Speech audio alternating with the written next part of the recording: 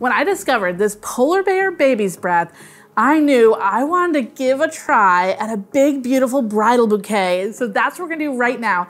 I'm gonna teach you a standard technique that I've been using for years, and we're gonna do it with this polar bear baby's breath. It's gonna be quick, so you gotta keep watching. All right, we're going to take 1 stem of baby's breath. I've already scored this, so I've removed any lower pieces. If you don't know how to score, send me an email. I'll send you a link to our beginner's guide. They'll teach you that stuff. This right here is going to be my lead flower.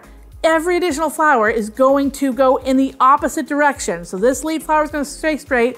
Every other flower is going to go in the opposite direction. Now I want a big fluffy bouquet of this baby's breath. I want something that's going to be grand and gorgeous. So I'm going to hold this low and allow these stems to really dance and bounce. Look at that big stem right there. Oh my gosh, this is gorgeous.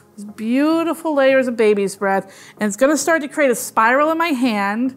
And I'm looking to see when I am placing this baby's breath, if I see any pieces that are just kind of funky or breaking off, I'm going to go ahead and clip them. I'm going to keep layering.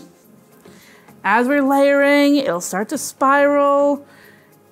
And once we get all our stems in, we'll be able to really work this around. Oh, look at that, it's coming together already. You know, if I was a flower, I would want to be part of this bouquet.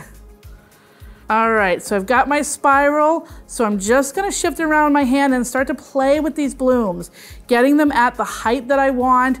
I can give a haircut if I want. Sometimes I might have a piece that's a little too long or a little too tall. This piece here, I'm actually gonna pull it out because I did a perfect spiral. It gives me that flexibility. I'm gonna cut this one in half. Look at this, it's so gorgeous. I'm gonna take this down again in that same spiral. So beautiful. And then I'm gonna take the smaller piece that I cut off, and I'm actually gonna take it right here where I have this flat side, and I'm gonna add it in there so it gives me a little bit of oomph and volume in that space. Oh my gosh, I have never, ever made a bridal bouquet with 1 bunch of baby's breath in my life. This polar bear is something spectacular. This is literally 1 bunch. I believe, I'll have to double check. I believe there was 15 stems in this 1 bunch. So beautiful. So then I'm gonna bind it. I've got a piece of binded tape here. I'm gonna bind it, and this binded tape is great because it sticks to itself. I'm gonna go around a few times. I'm gonna cut my stems so they're nice and even. And this is a light fluffy bouquet. I'm then gonna add just a little piece of ribbon, and rather than pinning this ribbon, I'm gonna take my ribbon down, I'm just gonna give it a little knot. I wanna keep this classic and simple. Look at that, how beautiful. Such a simple, simple bouquet. This could be a bridal, it could be a large-scale bridesmaid's bouquet.